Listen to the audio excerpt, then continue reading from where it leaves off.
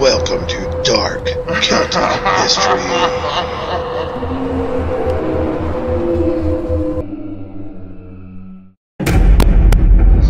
The Monster of Glamis Castle.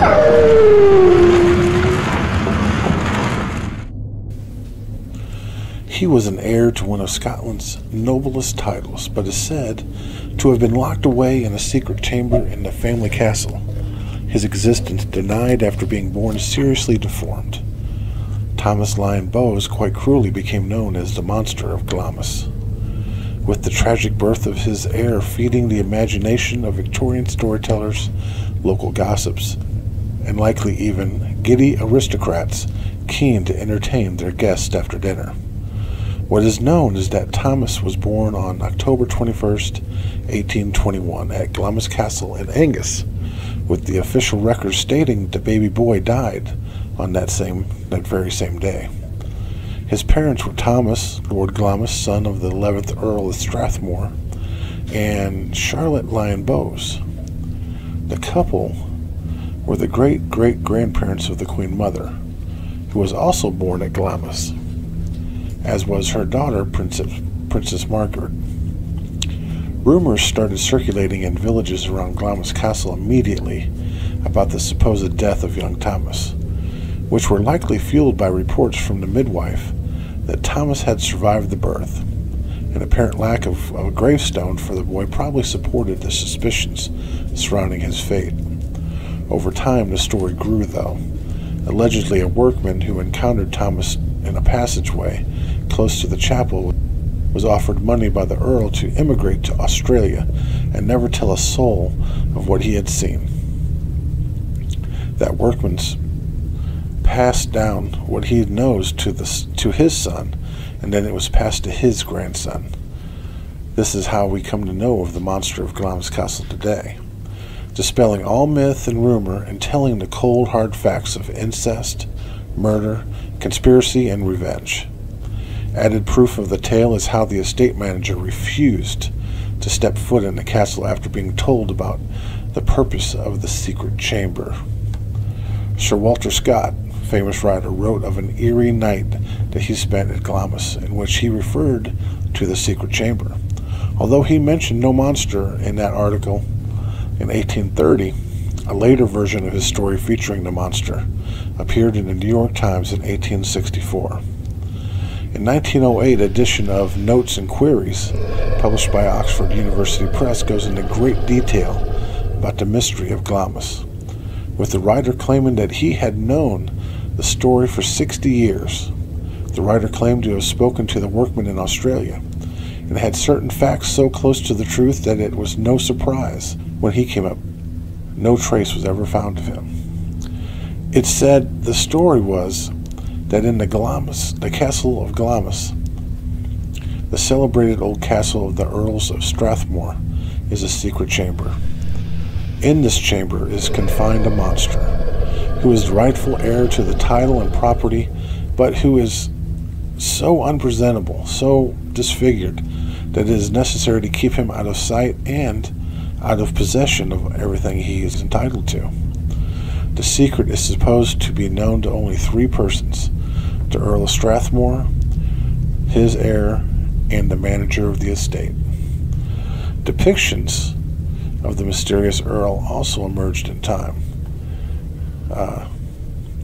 Jacinth Hope Simpson, in her book Who Knows, suggested that the boy may have suffered a genetic defect, given that the child's parents were actually cousins first removed. The historian Mike Dash, who writes for the Charles Fort Institute, also wrote of a second secret of the Glamis legend that emerged during the 19th century. Far from being home to an unwanted heir, the secret chamber contained the remains of members of the rival Ogilvy clan, who came from lands at nearby Kirnmere. Unable to admit that he may have been the cause of his son's deformity and mutation, Lord Thomas Glamis filled his son's head with tales of rival clan Ogilvy and the magical vengeance spells the witches of that clan had probably cursed upon him for the wrongdoing. by our detached forefathers who clashed with their clan from time to time. Then one day, after members of the actual rival Ogilvy clan had sought refuge at Glamis during a storm, they were allowed in the property, given hospitality as it always should be given in the Highlands, and shown into the chamber, though, where they were barricaded in and starved. Thomas Lyon-Bowes, the Monster of Glamis, was able to get the revenge he had dreamed of after years of psychological torture by his father. He ripped them to shreds and stacked their bodies to rot. He would not let anyone near them, or even remove the bodies. He considered their bones his conquest, his trophy.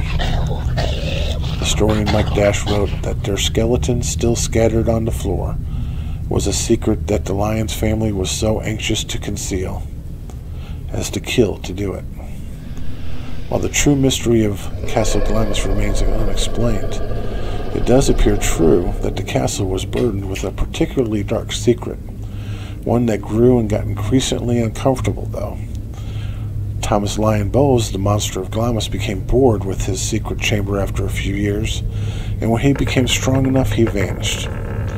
He was given a meal one evening, and the next morning, when servants went to collect the dinner tray, the secret chamber door was unlocked, and the adjacent window was open. Footprints could be seen easily in the mud of the dew-drenched lawn. The prints went all the way to the nearby stream and were lost forever from there. Thomas Lyon-Bowes, the Monster of Glamis, was gone. Claude Bowes Lyon, the grandfather of the Queen Mother, who inherited the earldom in 1865, reportedly said, "If you could even guess the nature of this castle's secret, you would get down on your knees and thank God it was not yours." Reports say that for a few years, the family was forced to make payoffs and bribes to keep any incidents nearby the castle quiet. And then one day, it all just stopped. It is believed that Thomas Lyon-Bowes, the Monster of Glamis, had died, but no one knows for sure because no body was ever found. The end. Woohoo! Stop the presses. Here. Ready. Hold it right there. Did I say the end? Now, I don't often get the chance to add to any of these stories, yet on watching the new drama on Netflix called The Crown, I was forced to rush to confirm what I had just seen. To my amazement, it was all true, and it directly adds information to the story that I just told you. Princess Margaret, after having some health issues, went to see a therapist, and it was there that she was informed that her family was plagued with mental illness. Now, it was then she was horrified to learn about the sisters. Now, first she looked into the official record and found that the sisters were recorded as having died. But then she did some sleuthing, and her and a friend of hers who was a priest, they found the sisters. Nerissa Bowes Lyon and Catherine Bowes Lyon, first cousins of Queen Elizabeth, were secretly incarcerated in the Royal Earlswood Asylum for mental defectives in 1941, along with other relatives of the royal family who suffered mental illness as well. Total of 5 of them. They were squirreled away and forgotten, yet these sisters knew exactly who they were and what family they belonged to, even in their diminished capacity. The official reason for keeping them hidden away from the public was to hide the fact that there was mental illness in the royal family, for they had already had their share of mental illness shown publicly in the past. Now, was it a cover-up, a mistake? The Queen Mother admits she knew all about Nerissa and Catherine's institutionalization, but did nothing about it so that her bloodline would seem pure. Beyond the cruel connotations of the explanation, what that essentially means is that Queen Mother was trying to prevent anyone from having a reason to dispute her husband, George VI, taking the throne after his brother, Edward VIII, abdicated. Now, the scandal uncovered after Nerissa's death in 1986 was the subject of a 2011 documentary. Sadly, though, all this could have been avoided with a simple, logical analysis of the bloodline. You see, the therapist that Princess Margaret went to see figured out that the mental illness was hereditary, but it was not from the Bowes Lyon family. Genetic experts determined that all 5 of these women potentially had a genetic disorder that caused disabilities in the female members of the bloodline on their mother's side.